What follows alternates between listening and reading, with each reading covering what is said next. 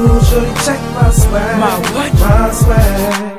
Picture me shining, shorty, just come check my flag. My what? My flag. My swag, if you ain't already know, I stay fresh. So go ahead, let your guard down, shorty, say yes, cuz you know the kid's so smooth, shorty, check my swag. My what? My swag.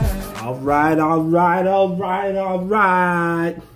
Yeah, you know what it is, man. It's your boy Darnell. And we have another episode of About That Life. This one I'm actually going to have to probably get straight into because this is a pretty lengthy, kind of complicated subject, so to speak, because we know what it is, but at the same time we don't really know what it is. That topic is going to be sleep. And I think it's one of those things that we know of, but we probably don't know as much as we should. And especially when you start talking about fitness, things like that, you have no idea just how important the sleep is. And if you're not getting it, just how much damage you're probably doing to your body and to yourself. So that's what we're going to get into today. Obviously, we all know hopefully we all know by now that you need sleep. If you don't have sleep, it's not a topic or a question, I should say, of if you will die, it's when. And this has been proven. There is, I believe, an individual, you can Google it, but I believe the longest someone has gone without sleep is something like 11 days or like 14 days, something like that. That's ridiculous, but aside from the point, it is possible to go a long time without sleep, but your body takes a big hit when you don't get enough of it, as well as the correct type. So what is sleep? And the best way to, well, the most common definition, I should say, is it's an altered state of consciousness. And keep in mind, that's not to say you're unconscious when you're asleep. You're very much the opposite. Your brain is actually very, very active while you're asleep. It's just doing other things. So usually sleep is characteristic of, your eyes being closed, your body being in a state of relaxation, your brain being in that altered subconscious mindset. And it's accompanied by a lot of different processes that the body chooses to process at that time, considering that it's not in the middle of doing like your everyday task. It has time to actually carry these things out in detail, and it does a pretty good job if you get the correct amount of sleep. But with that said, there's actually 4 different stages of sleep. So it's not just sleep or not sleep. There's 4 different stages. In between those 4, 3 of them are considered non-REM, and then there's one that's considered REM. And REM stands for rapid eye movement. And we'll get into exactly what that is. But the first stage of sleep, needless to say, is the most basic level of sleep there is, and that's called N1, which is non-rapid eye movement. And that'd be N1, and it's light sleep. And it's exactly what it sounds like. When you start to, let's say you doze off, then your brain waves start to change, your eye movement slows down, your breathing pattern begins to kind of stabilize and regulate a little bit. It's a pretty quick stage overall, and it's not something that you'd be very difficult to wake up from. So if somebody probably jostled you the wrong way, you probably wake up. But that is the purpose of light sleep. It's exactly that. It's light sleep. So that's a very brief stage that we go through. Stage 2, which is the more common, like when you think about sleep, that's the more common interpretation, would be deep sleep, or N2. And that one, even though it is, it's not quite like deep sleep, it's still deeper than light sleep. And that one is, you get the same muscle jerks and reactions that you get in light sleep, but your brain waves then change again in order to maintain the sleep. So during that, it would be more of a task to wake you up, and that's when your body, when your brain starts to switch over to understanding that, okay, the body is asleep, so what I need to do is try to still protect myself, but also allow myself to rest. So your brain will start to interpret the things that are going on around you and determine whether or not it's something that it should wake you up for, or if it's something that you should stay asleep through. Moving on from there, you move to stage 3, which is considered slow wave sleep and is the last stage before REM sleep, and that's deep, deep sleep. So that's when you're considered like knocked out. That one is when you start something called delta waves, and it's slow brain waves, and your body is consciously, your mind is consciously attempting to keep your body in a relaxed state. And the things that like would normally wake you up, your mind is going to really, really question whether or not it's something that's worth waking you up for, and more than likely your brain's probably just going to keep you asleep. So that's a very, very good level of sleep. And levels 3 and 4, like this level 3 in 3 and the REM sleep, are the best stages where your body does its best work. And then moving over, we're going to say stage 4, which is considered rapid eye movement sleep. This is ideally where you're at when your body begins to dream. Well, not when your muscles are paralyzed, and when your mind begins to dream. Now, muscle paralysis is very disconcerting. I will say that. I'll be very honest about that. It actually happened to me yesterday, actually, now that I think about it, yeah. So it's very, very, very fresh in my mind, and it's kind of a jostling experience. And what it is, your mind paralyzes your muscles, so you don't accidentally act out anything in your dream, and you don't like hurt yourself or anything. But sometimes you can like become awake before you go into REM sleep. I'm like, shit, what the hell is going on here? And then I thought of it, I'm like, oh, damn it. I got caught in between the stages, so now I can't move. And I'm trying like hell to move, and I cannot move. I was trying to like push my stomach out so my hands would move, or they would fall off the couch so I would wake up. And eventually it did work, but it's a really uncomfortable one. I hate that shit. That's all I'm going to say. But muscle paralysis is real. But your mind is extremely active during REM sleep. And that's when you're doing, I mean, your brain is actively like cleaning itself, and I'm going to get into that, and rearranging. Your heart rate, your blood pressure increases. Your breathing is a little less stable, I should say.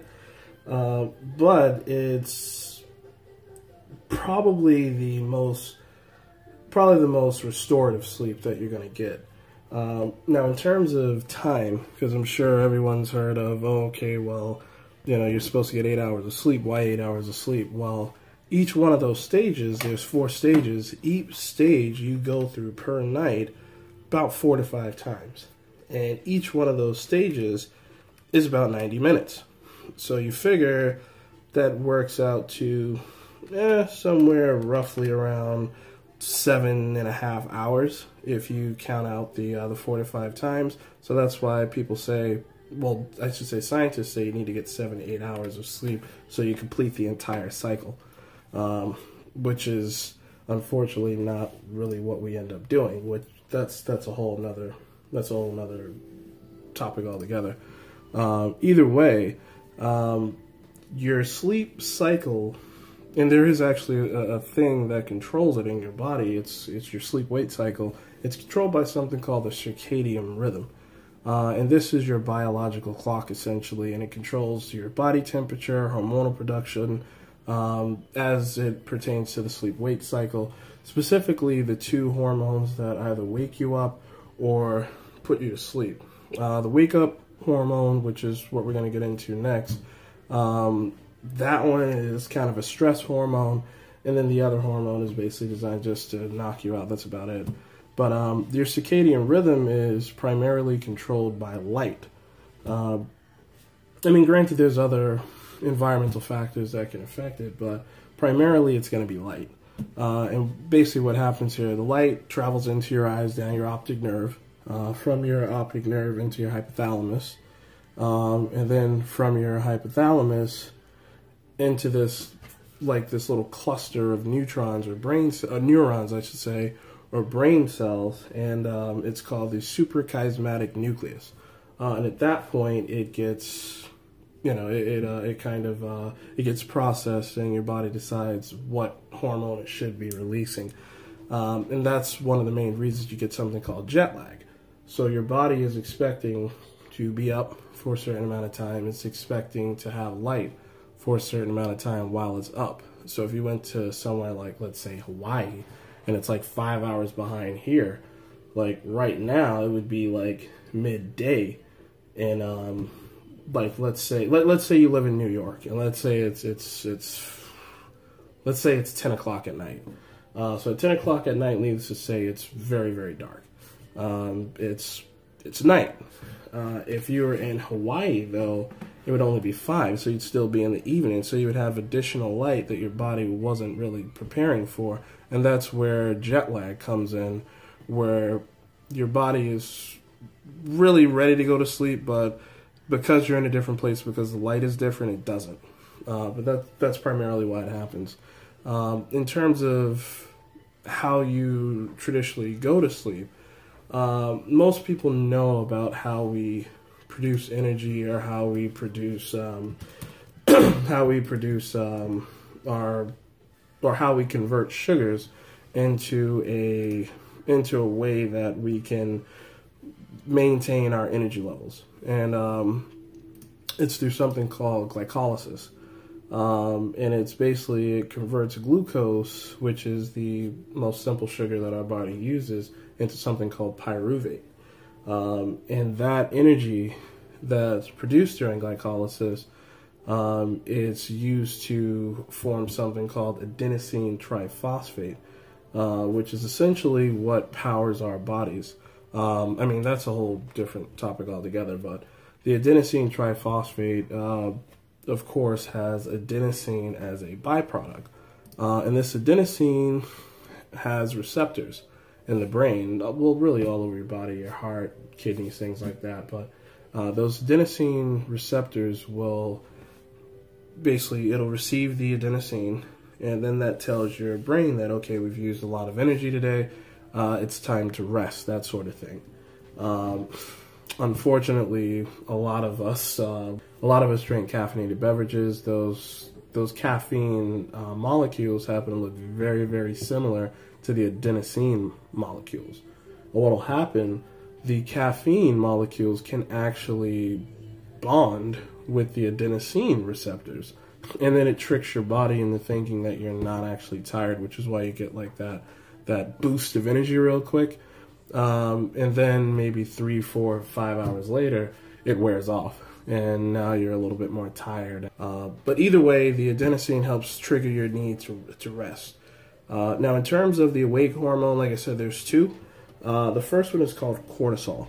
I know some people automatically are, pulling out their pitchforks and getting their shotguns ready when I said that.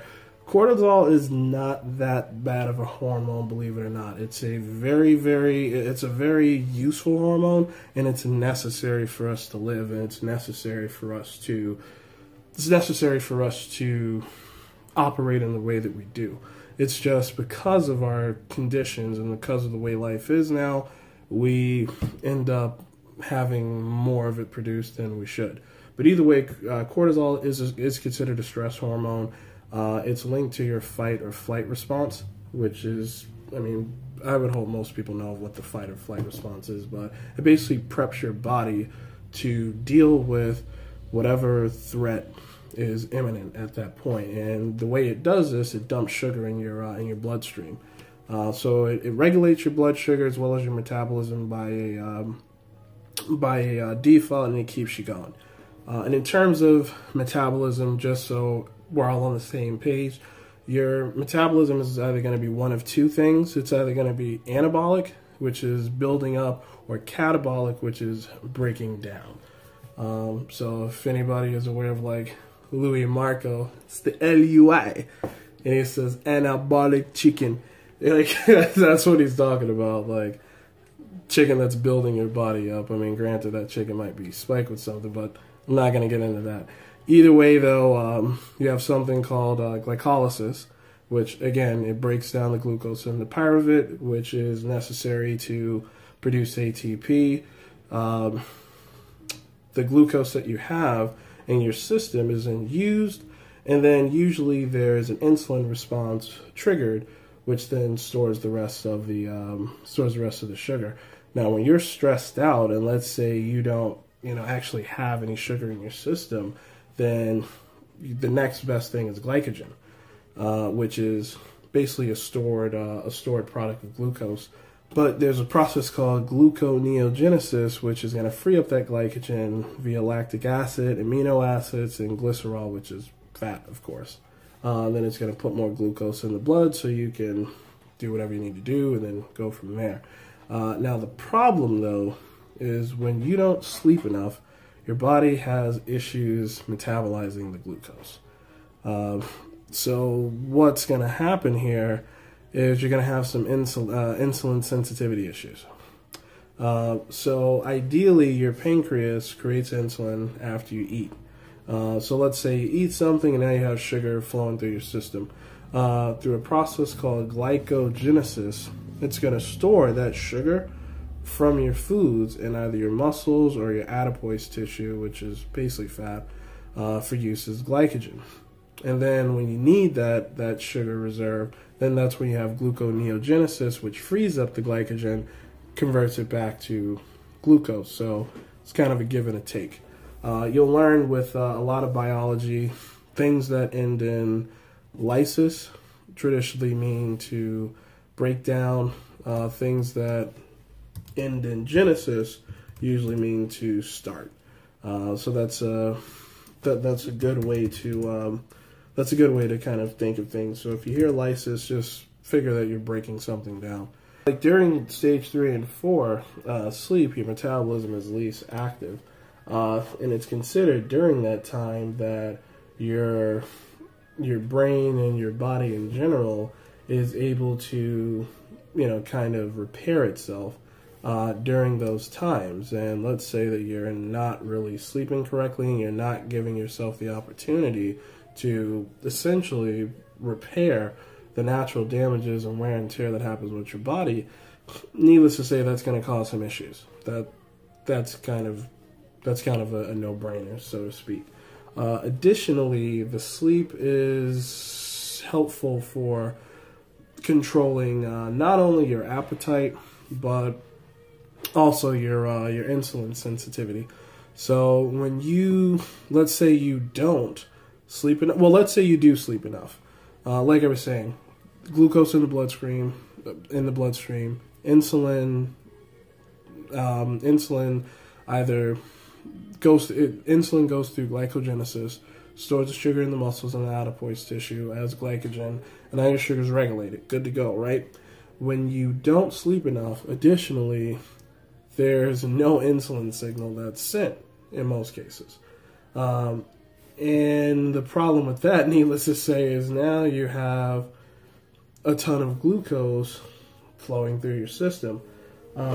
And your blood sugar is going to be very high. Needless to say, that can lead to diabetes, specifically type 2 diabetes. I really shouldn't have to get into why diabetes is a bad thing. You don't want that. That's all you need to know. You don't want to be a diabetic. But that's traditionally what's going on when you have diabetes. Your body isn't able to regulate the sugar in your bloodstream, and it builds up and it causes problems. Additionally, like I was saying with your appetite control, let's say you don't sleep, there's 2 hormones that get affected.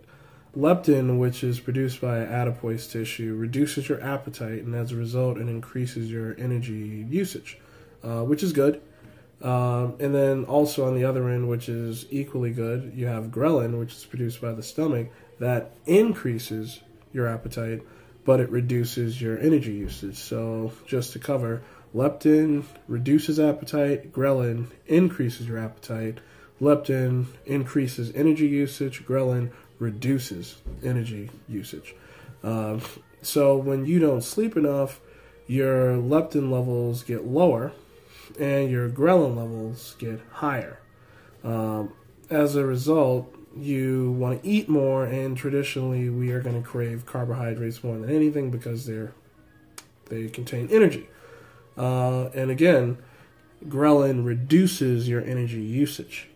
So because your energy usage in your body is lower, you're going to crave the carbohydrates to boost your energy, but you already have energy sources to use within your body that your body's not taking advantage of, and as a result, it's going to store that sugar, it's going to store that energy in more adipose tissue, or as triglycerides, or fat, that's usually not a good thing. So because you're producing so much hormone, you could potentially get adrenal fatigue syndrome. With that, you're going to have lower body temperature, lower blood sugar, which are things that cortisol would deal with. You're going to have a lack of energy. Your stress is going to be more difficult to deal with. You're probably going to be dealing with some level of depression. All in all, it's going to lower your mood, and it's going to put you in a worse place mentally. Which, needless to say, that's not a good thing. With that said, does this now mean that we should be getting rid of cortisol or, fighting against cortisol? No, not at all. Cortisol, again, is needed to put sugar in your bloodstream. It's not a bad thing at all. It's just too much of anything can be bad. That's the takeaway here. So you don't want your cortisol overworking more than it needs to. Which brings me to the second hormone, which is melatonin. And because cortisol, of course, is the hormone to keep you up, melatonin is the one to put you to sleep. And the way your sleep cycle should look, when you first wake up, there should be, boom, big boost of sugar. It's your body preparing to get ready for the day, and it wakes itself up. So that first hour after you wake up, you're going to get a huge boost of energy. And at that point, that's the cortisol doing what it's supposed to do. Now, your cortisol is supposed to look like a valley. So at the beginning of the day, it's going to be very, very high.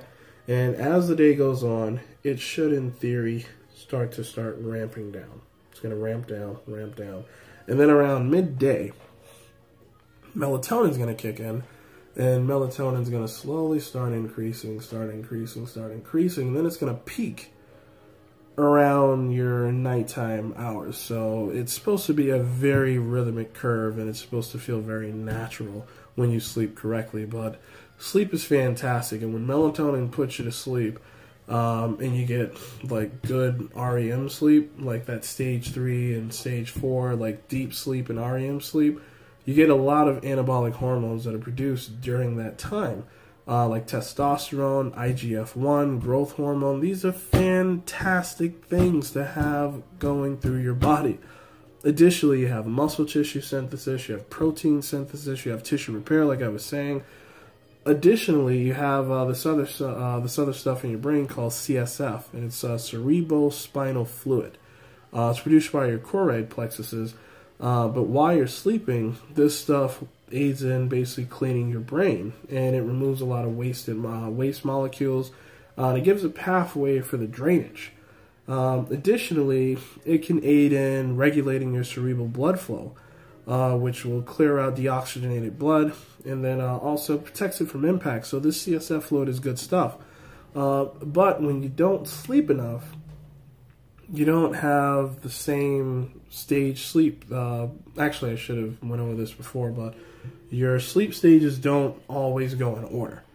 So yeah, even though you got 1, 2, 3, and 4, that doesn't mean it's going to go 1, 2, 3, 4. And scientists have actually shown that it's traditionally, it might go from 1 to 2 to 3 to 4, and then from 4 back to 1, and then from 1 to 3, and then maybe from 3 to 2, and then from 2 to 4. It jumps around, but either way, your brain is regulating what stage it needs to be in, and when it's in the correct stages, it releases a ton of good things for your body to help you reorganize and get prepared for the next day.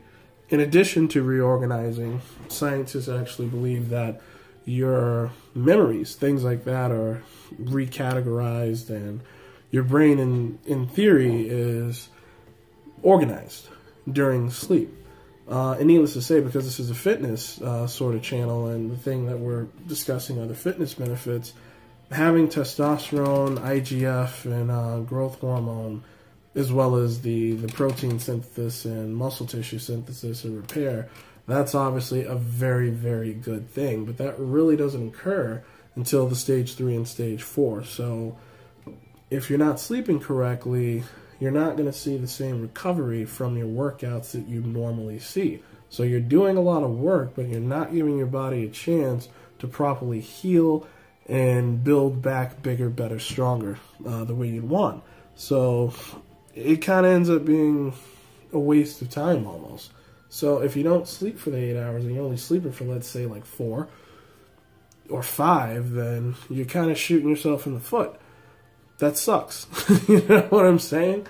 Another one of the things that's kind of affecting us so much as a general population when it comes to sleep, because this is an epidemic. I mean, there's millions of people diagnosed with insomnia every year.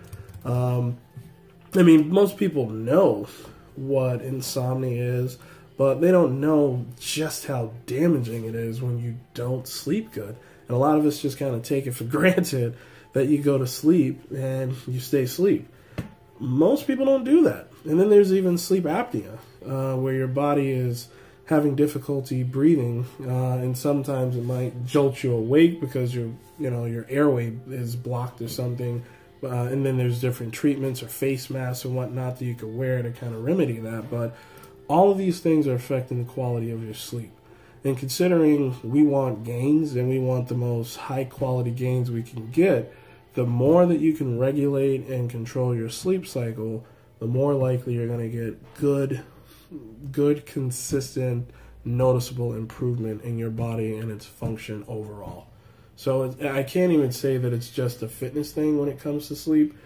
It's your body's performance overall. Seriously.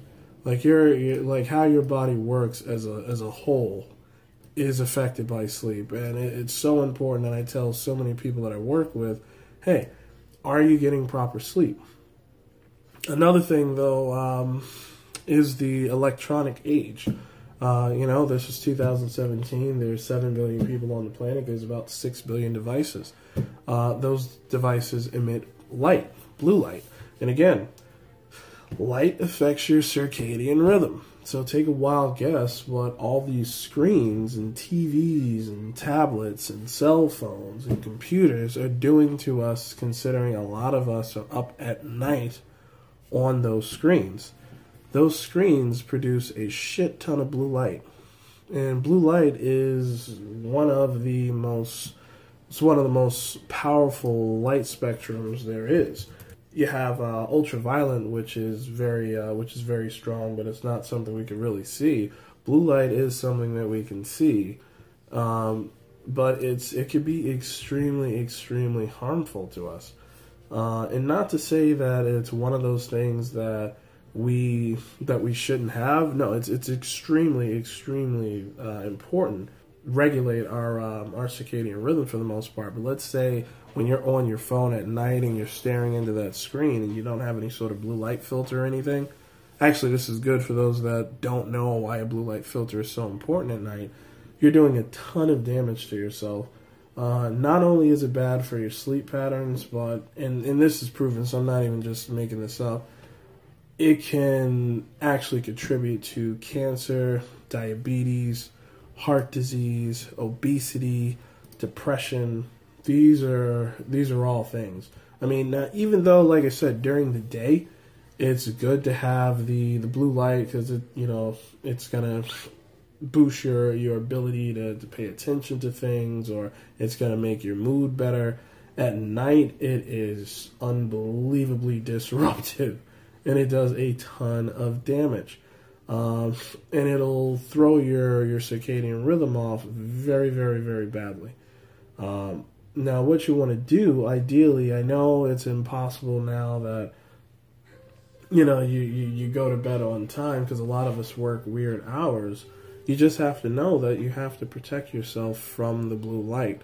And at night, your body is not supposed to have that much blue light naturally. And because these electronic screens produce so much of it, it just wreaks havoc on our systems. And a lot of people that aren't able to sleep at night, they're not able to sleep probably because they're staring at their phone before they go to sleep, or they're watching TV right before they go to sleep.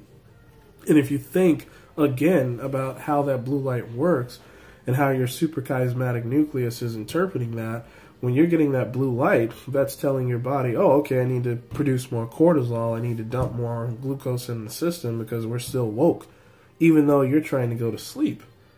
So your body is literally producing the exact opposite of the hormone that you need to go to sleep. You need melatonin. You don't want your body producing cortisol right before you go to bed. Additionally, we are stressed out as a people. There's bills. You have mortgages, rents. You have kids, jobs, all sorts of different stressful factors. And those stressful factors lead us to overproduce cortisol in record amounts. And some of us never have an opportunity to just shut down and just relax.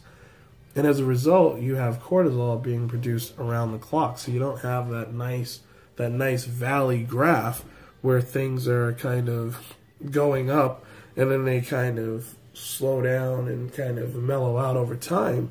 It's just up, constantly active, and that's where the adrenal fatigue comes in. So how do you fix that? Well, number one, you're going to have to reprogram your circadian rhythm. And the best way to do that, start blocking out the blue light at night. So I know I usually go to bed around the same time, so thankfully I've been blessed and I have a smart TV, and I've put an app on the TV called Twilight, which automatically will switch off the blue lights, and it'll switch it kind of like a red hue. I mean, is red, still light? Yes, it's still light, but it's not as strong as the blue light, so it's going to be a little bit warmer, and in theory, it shouldn't affect your sleep cycle, is bad. It should, in theory, have the least capability to change your circadian rhythm or reduce or suppress your melatonin secretion. So you can start using those filters earlier, or number one, you want to have some sort of filter.